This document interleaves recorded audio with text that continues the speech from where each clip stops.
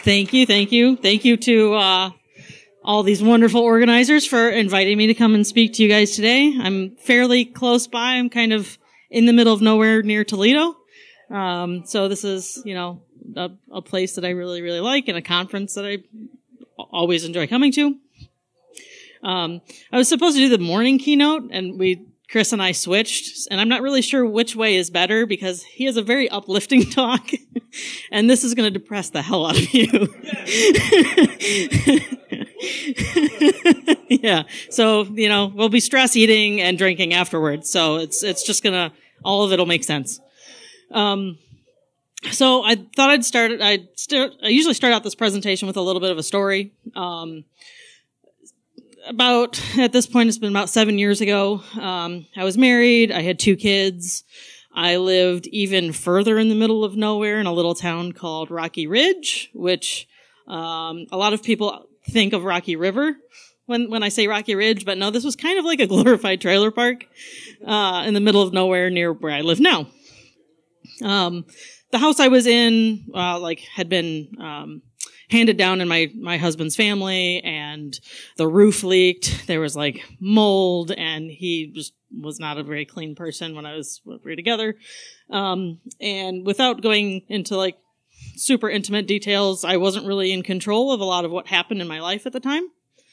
My second son at the time was about 1 year old, and my oldest was 7. And, I remember the one night I kind of realized there was something wrong with me other than the stuff that I already knew was wrong with me. I had just gotten out of the shower. I just right then and there, broke down on the floor, sobbing, crying. I couldn't speak. This is exactly how I felt. Just static inside my brain. It physically hurt to try and talk and say why I was crying and what was happening inside my head. Fast forward hour later or so, I was calmed down. I was able to talk again. It was the stupidest thing ever, but it was just because the shower curtain was dirty. Right? It's the stupidest thing to just complete emotional breakdown, right? Just ruined my night, just because of that one stupid thing that I probably could have fixed fairly easily. Yeah, the straw that broke the camel's back, right? So I felt super immature and stupid, and looking back at all of that now, a lot of my anxiety problems were because of things being unclean. I'm not a super neat freak right now, but that was way too much. If you ever seen Hoarders, it was almost that bad. But even when I realized something was wrong internally, I never asked for help. I thought I could just deal with it myself. I had fixed all my other problems myself. And I had gotten through so much at the ripe age of 25 that I should be able to just handle everything myself and I'd be fine. So why in the world am I bringing this up here? Well, because I consider a lot of you in this community my family, and more so than a lot of the blood relation that I have. It's the first group of people that I've had that have understood being bullied growing up and, maybe never fitting in social circles, and just, a lot of us have been through the same kind of scenarios, and as adults kind of are as well, but now we're all antisocial together. Woo! And then this is, I started tweeting and posting on Facebook and stuff about anxiety and depression, and just the outpouring flood of people saying that, oh my God, I have this too. Let's talk about it, and just sharing stories back and forth. It was amazing, the amount of people in our community that also deal with a lot of mental health problems. So I thought covering it, in an official capacity would kind of, get rid of some of the stigma that a lot of us have to deal with when dealing with mental health problems. Let's see here. So, a lot of us, and I get this a lot, are the kind of people that look like you have it together, and are the people that need it the most.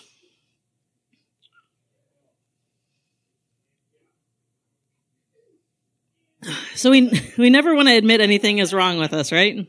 So what's the first step of almost any 12-step program? acknowledgement, acceptance, whatever, right? So if you accept it and stop there, you still have a problem. It'll just make you more angry and depressed, the fact that you know that you're depressed, if you don't actually do anything about it. And not only do people in our industry have the normal stresses that other jobs do. We take stress on from family and financial things and, your boss, your day-to-day job. But this is our career. This is our passion. Hopefully none of you are here because you have to be, because sorry, I guess you can wait another hour before you have to leave. The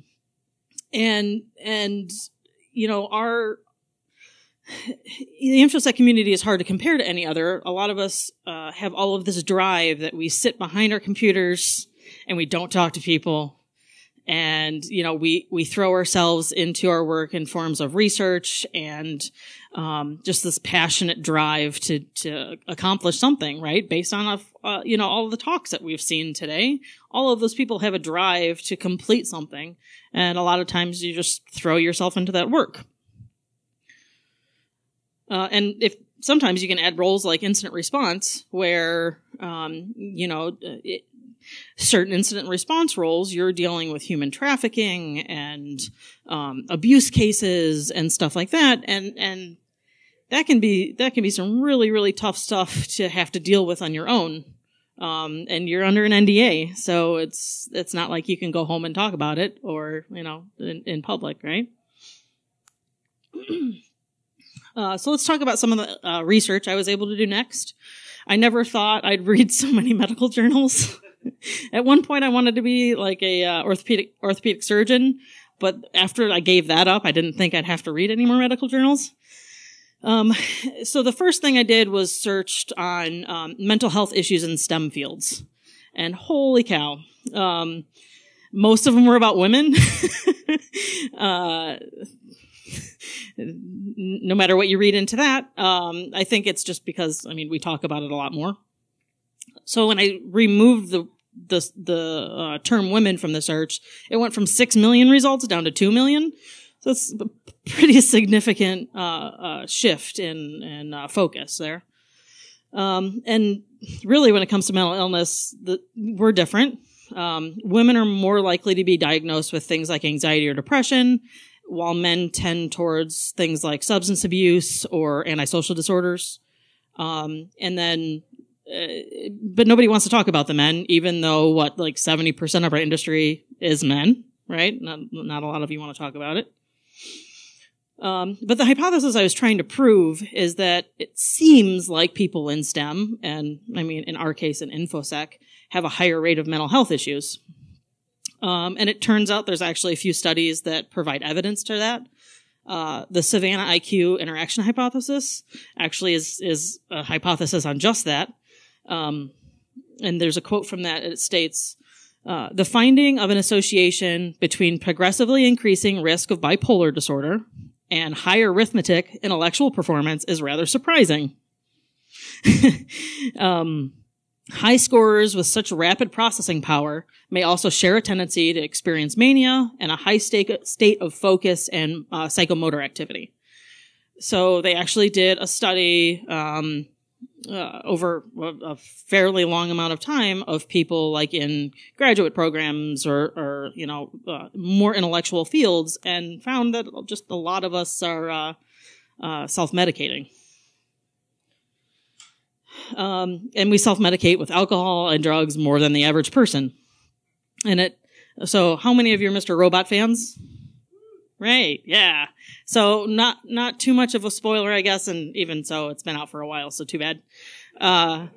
You should go watch it. Anyways, it shows you kind of how much research they put into it, because the main character, Elliot, suffers from depression, social anxiety disorder, delusions, paranoia, that kind of stuff. And he self-medicates with morphine, like microdoses with morphine, and then comes down off of that using Suboxone.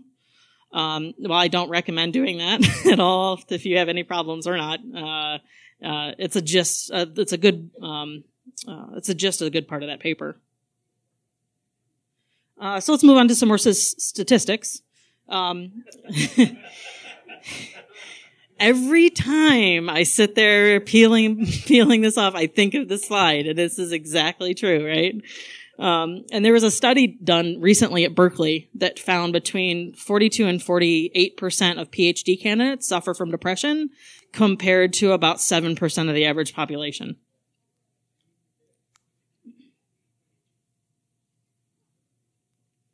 So that makes sense with the Google results.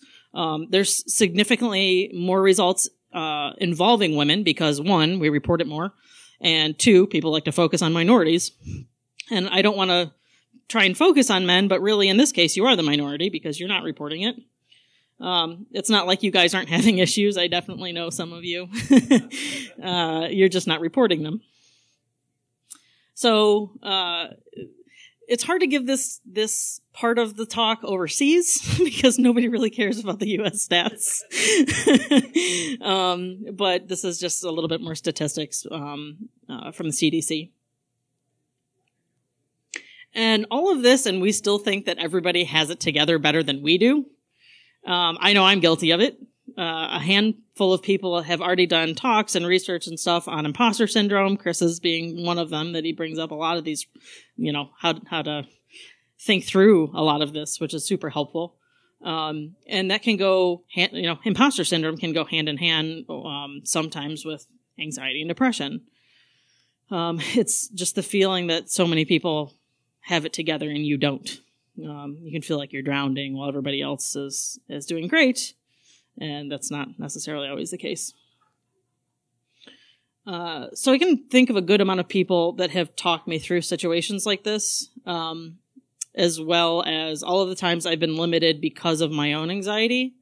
So I found that the U.S. Preventative Services Task Force recommends that all adults be screened for depression.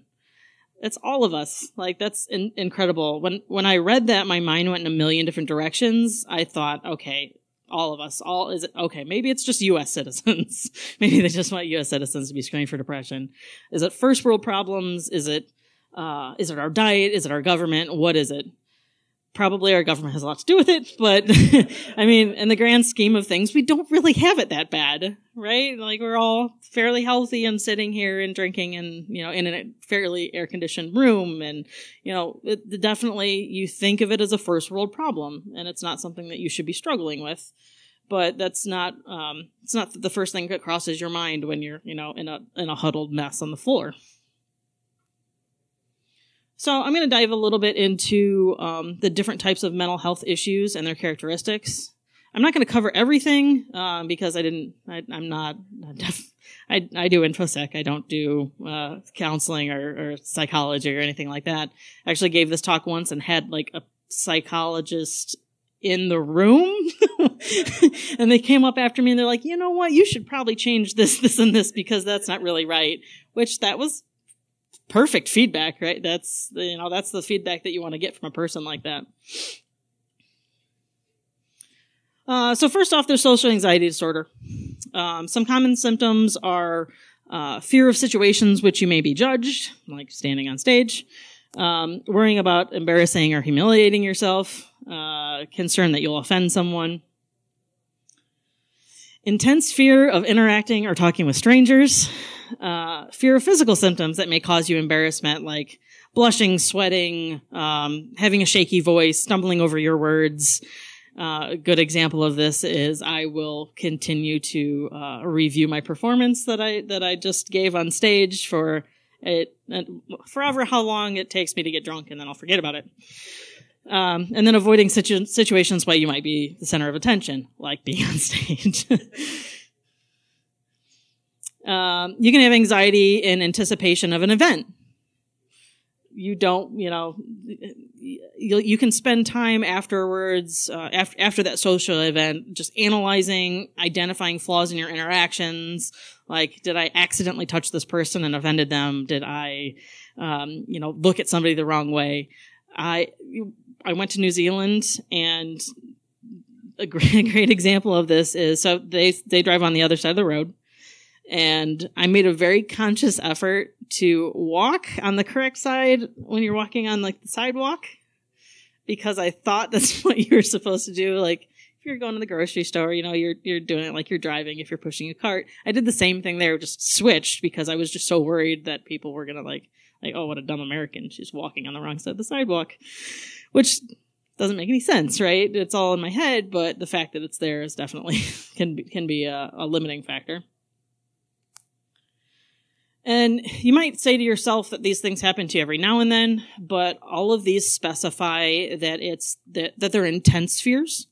I know I'm not a doctor, but if you experience, you know, the disclaimer, if you experience any of these, go see one. Don't just ask me because, again, I've only done a little bit of research. Well, that's their expertise. You can, you know, avoid social situations like using a public restroom, interacting with strangers, eating in public. I had a friend that would actually eat in her cubicle and never went out to lunch with us, never did anything because she had just this intense fear of people watching her chew. So you know that's a limiting factor. You know, it's really something that's in her brain and causing her to have to stay there and eat, right? This one is so me. Living in the middle of nowhere, there's not really a whole lot to do. And when I don't have my kids, I like scroll and see if I can find things to do. I usually have to either drive to Cleveland or Detroit because Toledo doesn't really have anything. Other than Justin. So another very limiting factor to this would be dating. And I can tell you in small town in your 30s, it is its own kind of separate hell. Adding anxiety to small town minds and I just don't want to go anywhere at most points. Other things like, going to work or school, entering a room which people are already seated. I remember being in college and, you know, the class had already started. I was a few minutes late and they had started. I left. I wasn't going to go in because I couldn't handle going. And at this point, I didn't even realize I had a problem. I just didn't want to go in because I knew by the time I opened the door and made that noise, everybody was going to turn around and look at me.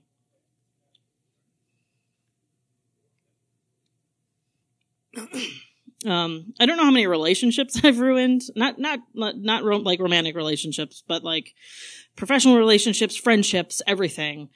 Because of my panic and anxiety attacks, even after I was diagnosed and started taking medication,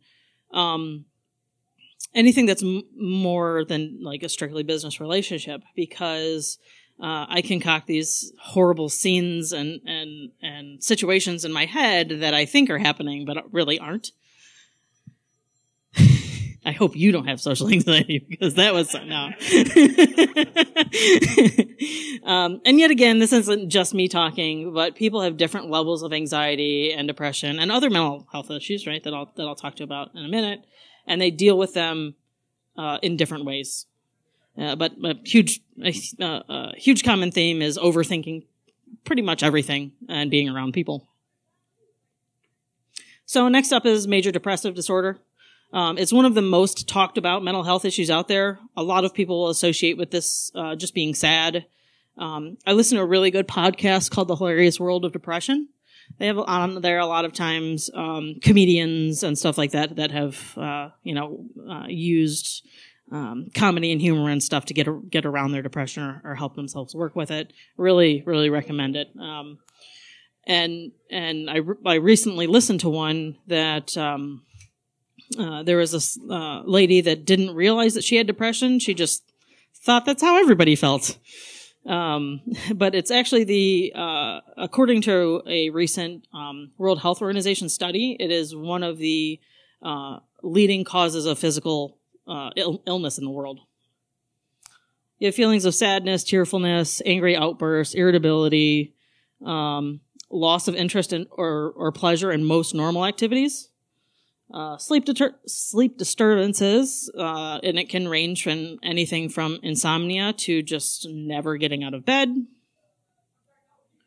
tiredness, lack of energy, anxiety. See, I told you this is a really depressing talk. I try my best to put like memes and stuff to not make it so bad. Feeling of worthlessness or guilt, fixating on past failures, slowed thinking, slowed speaking, or body movements. Trouble thinking, concentrating, remembering things, unexplained physical problems. So this isn't just all in our head, right? It's the leading cause of physical illness in the world.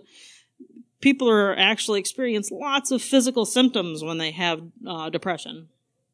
Like back pain, headaches, that kind of stuff. It just goes along with all of it. So this is a super fun one. It's bipolar disorder, also known as manic depression. And there's two sides to this one. First off, there's the manic part. You can be abnormally upbeat, jumpy, increased activity, increased energy. You can be agitated all the time. And you can have this exaggerated sense of self-being or well-being, and self-confidence, like a euphoric type feeling. You'll have a decreased need for sleep.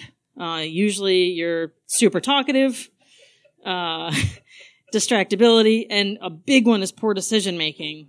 People will go on buying sprees, take huge sexual risks, make foolish investments, just everything that you can think of that, like, sometimes in the back of your mind, you think that would be awesome if I could do that, but you know the risks involved.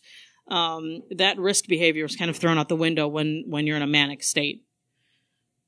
And then the second part are, the bipolar spectrum, right? That depressive state is everything that I already listed, when talking about depression.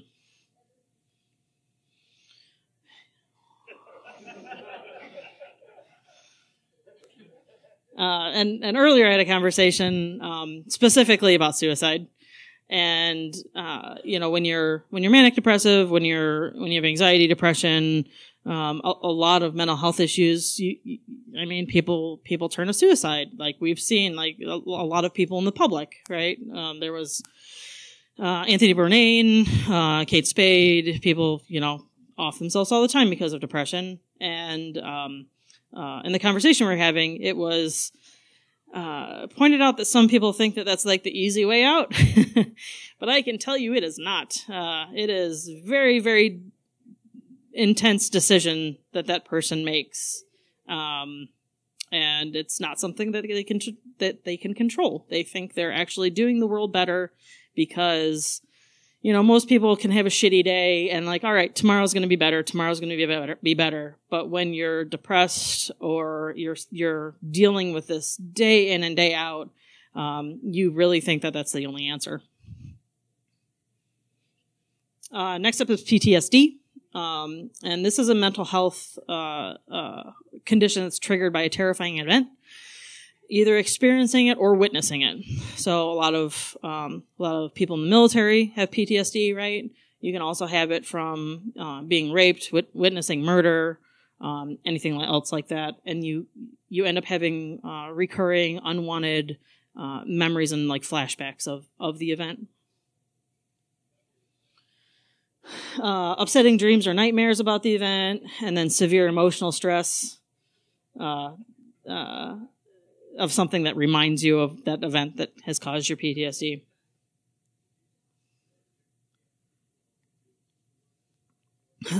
Next is borderline personality disorder.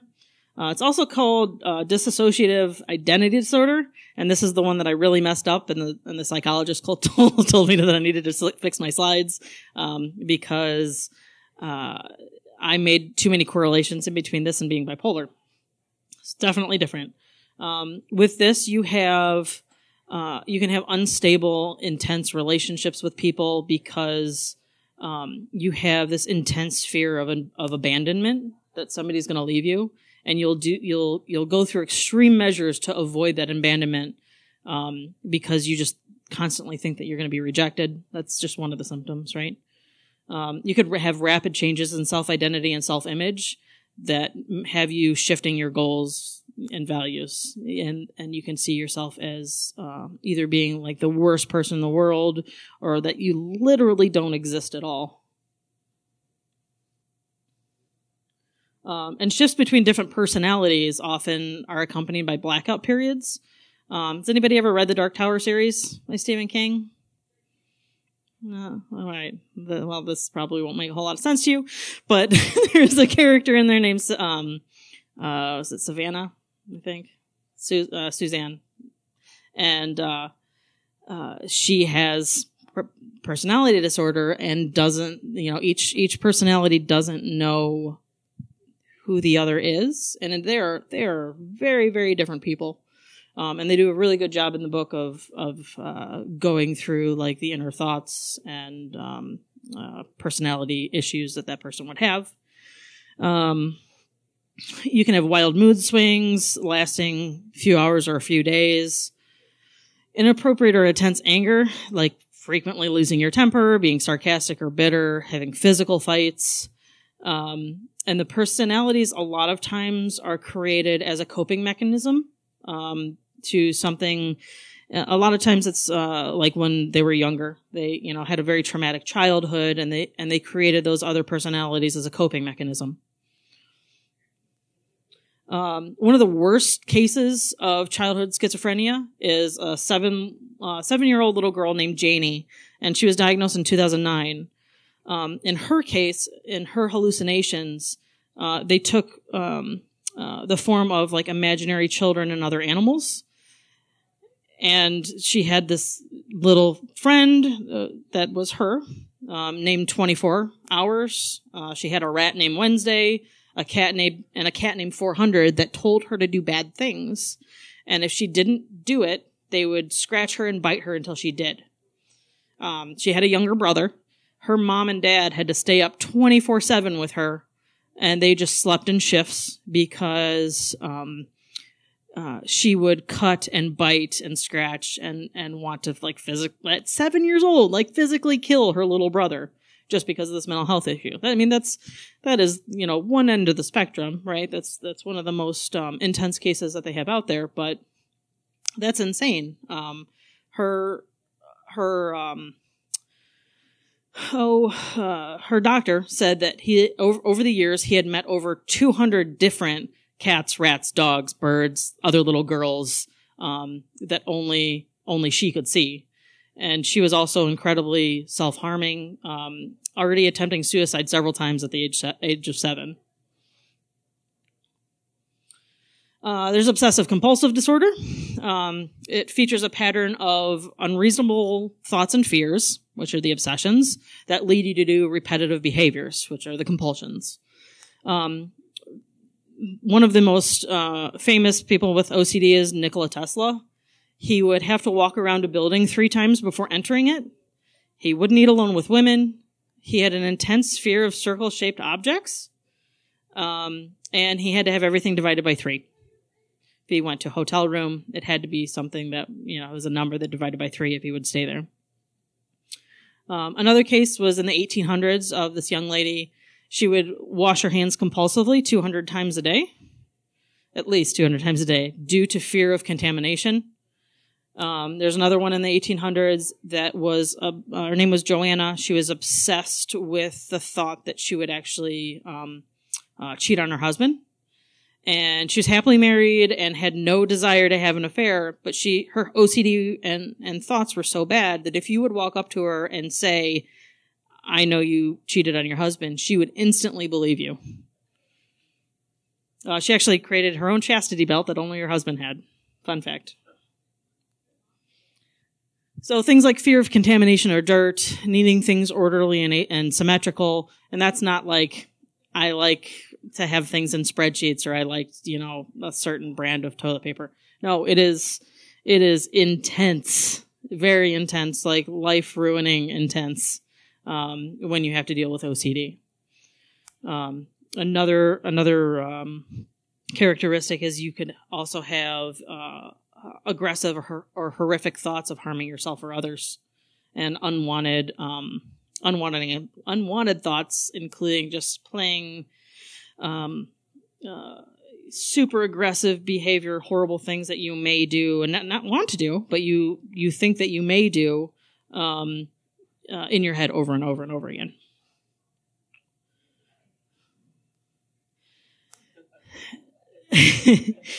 This isn't another half hour. So while we can agree that any of these conditions just royally suck, so now what? What do we do if you or someone you love or care about are experiencing some of these symptoms? How do you cope with them, or how do you help them cope? A while back, when I first started giving this talk, I put out a survey with about 20 completely like informal survey, asking about 20 different questions on people's perception and personal ideas about mental health. So several of the responses are up here. Another great example of my anxiety is I kind of messed up one of the questions. It was, I think I have it in here. Oh yeah. Do you participate in any activities to reduce, dull, or improve the stress or feelings you're having, such as alcohol, prescription drugs, other drugs, exercise, medication, or other? I had made that question a multiple choice. It wasn't a multiple answer. So I had already had like 200 people fill out the questionnaire, and they're like, hey, I do lots of these things. I do all of the drugs and all of the things, and I wanted to do all of those. If I would have taken it myself, the survey before sending it out, I would have realized that, because I do the same thing. And then I just spent the rest of the day thinking about how much I fucked up that question. So out of the 860 responses I got, these were the results. I think out of the other category, my favorite responses were pretend to be a Vulcan, masturbation, cats, and Twitter. Or maybe all at the same time. I don't know. So there are a lot of different coping and relaxation methods that you can take to deal with this stuff, including medicine. And here you see earlier the hypothesis of people in our field really like to self-medicate. And when I started this, I reached out to a friend of mine who's actually a mental health counselor for his day job. And I want you to tell me, what is the quickest way to improve your brain chemistry? There's 2 ways to improve your brain chemistry without using drugs. Anybody know? Exercise is one. Sex is the other. Exactly. Only if you're doing it right. So, yeah. So I use my mom as a sounding board for a lot of the stuff that I talk about, which is sometimes great because I love making her blush and I love making her shake her head at me. And when I started talking about different coping mechanisms, prescription drugs and stuff like that, she mentioned her grandma. So at the time, I guess she had been institutionalized around, I think it was like around 50 or so. And for like her withdrawn behavior. And it was like during menopause, she obviously was just going through some depression. And at that time, her treatment was they just gave her shock treatments. So it's nothing like trying to get out of depression, just like shocking the hell out of you all the time. But now we have better options, right? People talk kind of sarcastically about safe spaces when, okay, so I have to point this out. I had to have a conference formally apologize for me because they thought I was racist when I put this up there. I know people that say they're not racist shouldn't, I'm sorry for anybody that this offends. Just putting that out there. Oh, you can't even, oh yeah, you can't see the punchline. All right, good. I was just worried never mind. All right. So we make fun of, like millennials when talking about safe spaces, but I think we can all agree that not a lot of people need like traditional safe spaces, but it's good to have somebody to talk to if needed, whether it just be a close friend or a group of people or whatever. Even if you don't use that as a coping mechanism, it can kind of still feel good to externalize your feelings. A lot of times, if I don't have anybody to talk to or I don't want to talk to anybody, I just write shit down and cry myself to sleep. No, sorry. I'm only kind of joking about that. So back then, like when I was talking about my great grandma, you couldn't really talk about those things, just like you couldn't talk about, so you couldn't talk about anything mental health related, right? You couldn't talk about teen pregnancy. You couldn't talk about divorce. I've had all 3 and I can talk about all of them. So I'm glad to live in this century. So not only can you talk to people in your field about your thoughts and feelings and research and what you're doing in your day job, a lot of people kind of want professional opinions too. So I always recommend going and talking to like a therapist, psychologist, whatever have you, if you don't think just writing about it or talking about it with the person sitting next to you is working.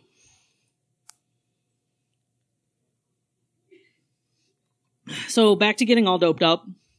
The last 20 years, we've seen a 400% increase in the use of antidepressants, with an estimated 1 in 10 adults now taking them.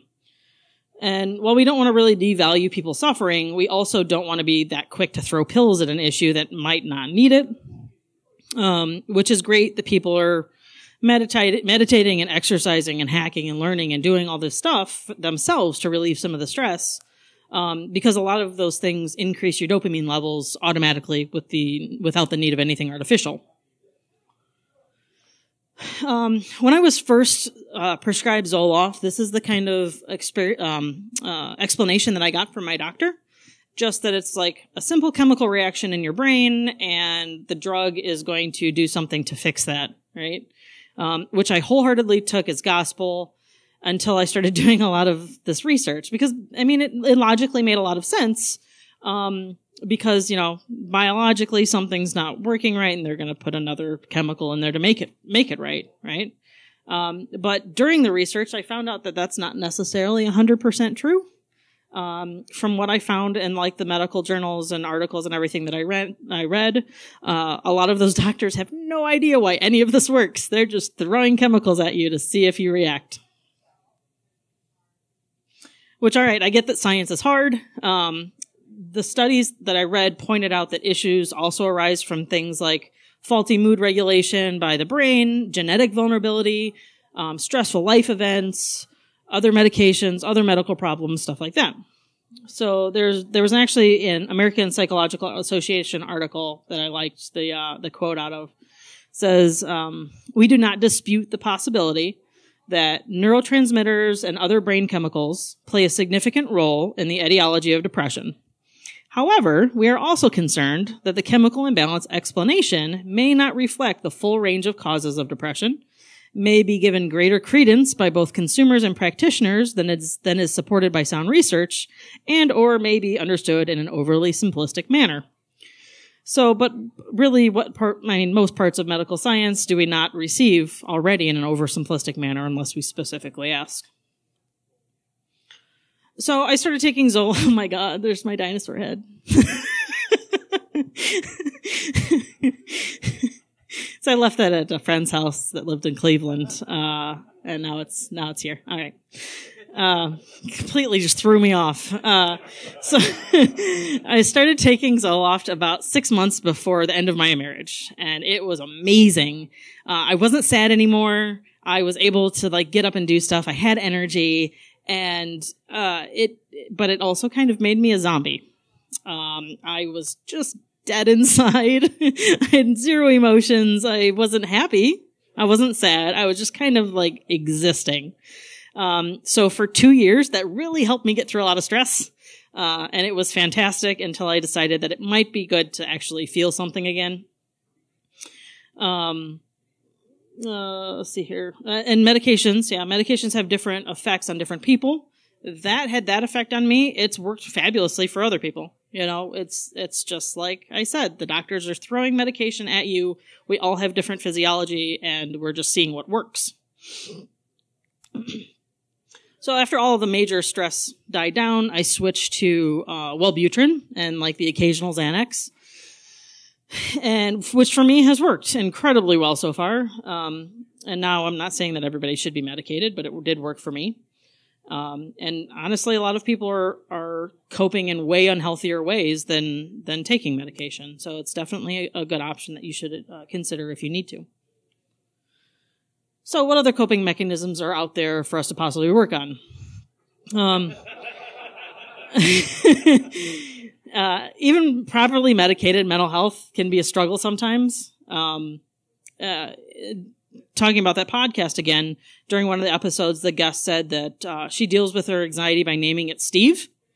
And that way Steve is just this dumb friend that she doesn't need to listen to, and it's great for managing her anxiety because Steve is the stupid one telling her all of these horrible things in her head, and just because that's a stupid guy over there that you could just say, no, Steve, you're stupid, I don't have to listen to you.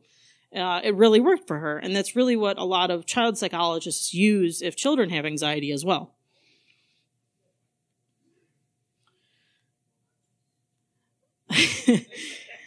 Other times crying, even if I haven't chosen to do it, helps. There's actually, this I found really, really cool. There's a biochemist. He's a tear expert. His name's Dr. William Frey at the Ramsey Medical Center in Minneapolis. He discovered that reflex tears are 98% water, whereas emotional tears contain a stress hormone that excretes from the body when you cry. And he like just studies the composition of tears, and he found that emotional tears shed those hormones and other toxins which accumulate during stress. And additional studies also suggest that crying simulates the production of endorphins, which are our body's natural painkiller, and feel-good hormones. Crying makes us feel better, even when a problem persists. And he would say that patients sometimes, well, please excuse me for crying. I'm trying really hard not to. It makes me feel weak. You know, my heart goes out to those people because I know where that statement comes from. You know, I've been uncomfortable crying. I'm still uncomfortable crying in front of people. And there's a slide in here that I'm going to try really hard not to cry on at the end. And I've only managed to do it once. So yeah, we'll see how that goes. But yeah, crying can release a lot of toxins in your body when you're feeling stressed.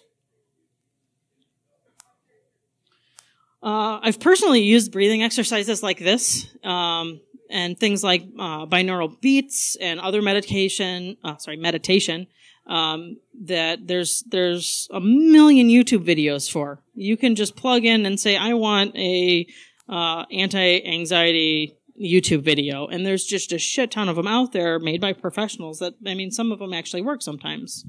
And there's this thing called the 5-4-3-2-1 coping technique.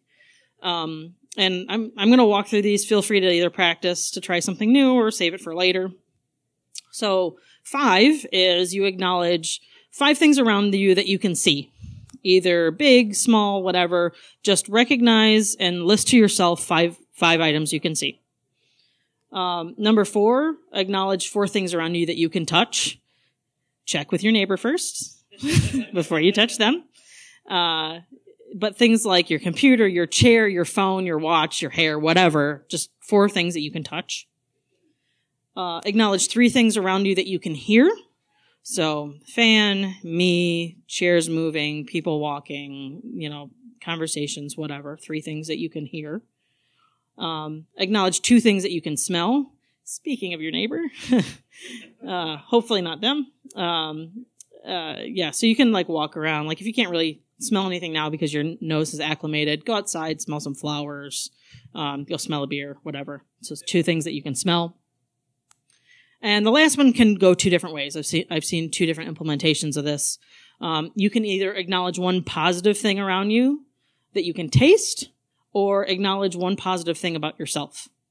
So building up yourself is always something that's very healthy to do. And considering where we all are, you know, you can do it while you're in your chair. And then I also recommend, you know, doing the whole breathing exercises because that can help really calm me down. So now we've covered a whole bunch of my personal baggage and different coping mechanisms. We can look at how we treat others that might be struggling, our loved ones, family, friends, coworkers, anything like that. As I've said before, I've talked to an amazing amount of people that deal with this kind of stuff, and how they talk to others about how to help them. Right? I've gotten a huge range of responses from people. And several of them really, really can help me because I can now tell when I have an anxiety attack coming on. And so that makes it so I can verbalize it more in the beginning anyways. But a lot of the responses that I got from people, were just negative responses to when they've either asked for help or talked about their issues. And one of the most common negative things people say is that you're overreacting.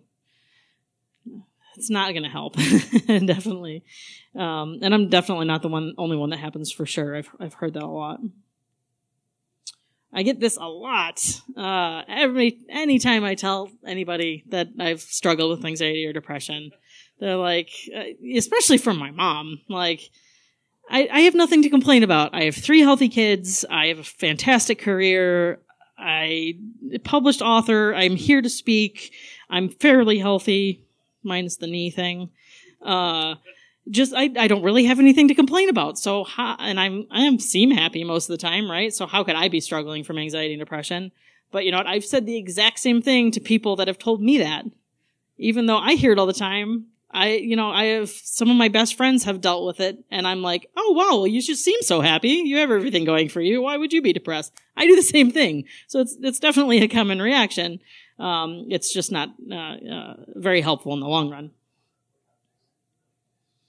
Or a second one that people like to say is try thinking happier thoughts. And I forgot that I bolded the wrong one, but. So I only wish that were possible. You can't just will yourself when you might have a chemical imbalance or other potential reason. Your brain is just firing a certain way, and no matter how hard you want to will yourself out of that bed, it's not going to happen. It's super easy to put a happy face on the outside, but that doesn't mean you're fixing any of your issues. And like I said before, a good amount of mental health issues come with their own physical symptoms. You can't just tell someone to make more of an effort.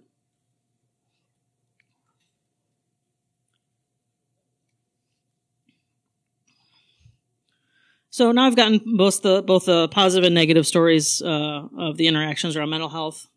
But almost everyone I've talked to over the last few years have surprised people when they've brought up the fact that they're dealing with things.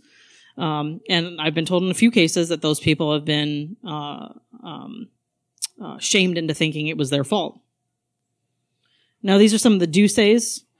So first off, sometimes you just have to listen. You don't have to say anything. The more you know the person, the more you can just say, well, what can I do? Do you want me to listen? Do you want a hug? What should I do for you to help you through whatever you're going with? And then these are just a lot of things that I still struggle to remember, when people come up and want to talk to me. But it's really helpful to just listen to what they have to say. There's one thing that you can do that actually works really well for me.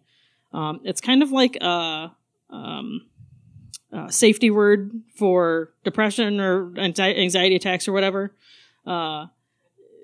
So like use pineapple or porcupine or whatever. And when you use that word, like if you're in a huge setting of people and like crowds are bothering you, you can talk to that one person. If you can't speak, you can just say the one safe word and they'll know, what you need to get out of that situation. So it's like a safe word for your mental health. Mine happens a lot of times at longer conferences. I notice just because, lack of sleep. I work from home, so I'm never around people. And now I'm just surrounded by this massive amount of people. I'm not getting any sleep. I'm eating like shit. I'm drinking a whole bunch. I forget to take my medications. All of that wrapped into one really, really just kind of throws off your whole routine. So keeping a good routine, and having someone you can talk to wherever you go is extremely helpful. And, secondly, another thing that you should understand is sometimes they just might not feel like going out. The thoughts of crowds, enclosed spaces, dirty public restrooms, stuff like that just is like torture, no matter what. And sometimes there's nothing that you can do to help that. There's a great article that a friend sent to me, called "This is How You Love Somebody with Anxiety." And a lot of the points in there were completely spot on. One of the things was silence kills anyone with anxiety. It creates problems in their mind that aren't even there. It ends in apologies that aren't even needed.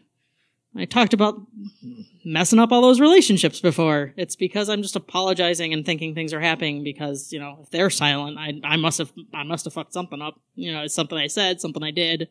So all of those horrible things are going on in my head and, it just kills them. And so even though I suffer from this myself, I will find myself at a loss for words, but saying, are you okay? Can I help? And obviously nothing's better than a blanket for it. So not only is it difficult to talk about this from the beginning, but so many other things come into play that make you want to kind of bottle it up and force it to go away. I want to show you a couple of things that our community is already doing. One of them is ironin.com. That's IR0NIN.com. It's a really good site that just kind of piles a whole lot of like mental health, imposter syndrome, that kind of stuff all together in one website for you to see. And then the Semicolon Project, which is all about trying to get the stigma away from talking about mental health. And then this video from Mubix. I think, do I have sound? I should have checked before I walked up here. I'll just put this near if I don't have sound. Oh shit, I don't have internet. This is Mubix. Fuck. Alright, hopefully I don't show you anything terrible. Alright. Turn Wi-Fi on. Play. Maybe. Aw, come on. No. It's a really good video. That's all right. I don't have that much time anyways. Anyways, this is about hacking. I do? I only have 6 minutes. Is there no food yet? There's no food yet? All right. All right. Shit. Now I'm going to have like all my Slack notifications come across the screen, and so this is horrible. Oh, there we go. All right, here goes. Hi, my name's Rob Fuller, and I'm a hacker. Now, every single one of you watching probably has a different definition of what that might be. But I guarantee not a single one of those definitions includes race, creed, color, religion, sexual preference, or anything in between. The hacker community is filled with human beings, people from all walks of life. In our community, like any social community, there are people among us, friends, acquaintances, con buddies that have problems that many of you might not even know they have. We have lost too many of those friends to suicide, drugs, alcohol, depression, and crime. Many of us dove into the world of computers and the internet because it was a place of acceptance. But there's a dark side to this world. It is too easy to disconnect, to miss those markers when all you see is what someone tweets or IMs. You can't see when you hurt, when you cry. There are many ways to help us that need it and are afraid to ask because one of the biggest biases we still have in our community is showing weakness. But you can let those around you know you care, that you are there for them, and the door is open to talk anytime. But one of the best ways is just to be around each other. Hang out, go to a movie, have a good time, talk about your day. To be a true friend, not just another face in a lobby of a conference. If you wish to join me in this fight, please make a video. Or just tell your friends, your con buddies, or your acquaintances that you just see at that lobby con that we are all hacking together. I'm so glad that played. I love that video. So that drives home a lot of the points I was trying to make already. And that dude's a badass. If he can talk about his feelings, so can you. So let's do some hacking together. My door, my DMs, well, kind of my DMs, I guess, are open. Phone number, anything are always open to talk about anything that's on your mind. A lot of times when I'm feeling like lonely or disconnected, I'll just fire up like a Google Hangout and tweet out the link and then just wait until it fills up and then that's it, right? And then, like we just talk about your day, talk about your daily life. My kids come on and say hi, that kind of stuff. Now this is the one that always makes me cry and I'm going to try really hard not to. So I think the saddest part of the survey results I got, it's already The answers to the question, have you ever felt like you weren't worth much as a person? And 50% of the people said yes. And that like breaks my heart every time I think about that. So I feel like having more of an open dialogue and killing it as a taboo thing to talk about is going to go a long way towards fixing it. So let's just be more compassionate together towards each other, whether you like a person or not. It's very important, and we've already lost too many people. So these are a bunch of different ways. Like if you don't like talking on the phone, like I don't, right? You can just text places or talk to them online. There's specific groups for like LGBT youth, military veterans, general hotlines, that kind of stuff that are nationwide. And then I finish up with a picture of a cute puppy to cheer you up, so you can go eat, because I know the first time I gave this talk, my 16-year-old was in the audience, and I'm like, hey, what'd you think? Do you think I did a good job? It's like, Mom, boy, was that a downer. So to recap the things that you should remember, you're definitely not alone if you're struggling. Get help if you need it. Be compassionate to others, and that's it. So thank you so much. This is me. On Twitter, I podcast, I write, stuff like that. So.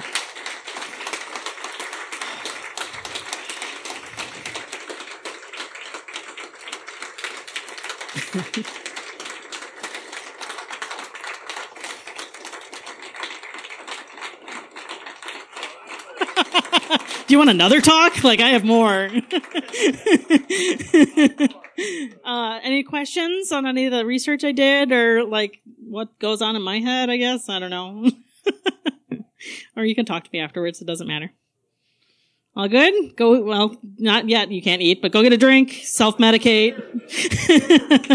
Oh, get the chairs? Yeah, if everybody could help get the chairs and put them somewhere. Is that your job? I'll do it. Yep.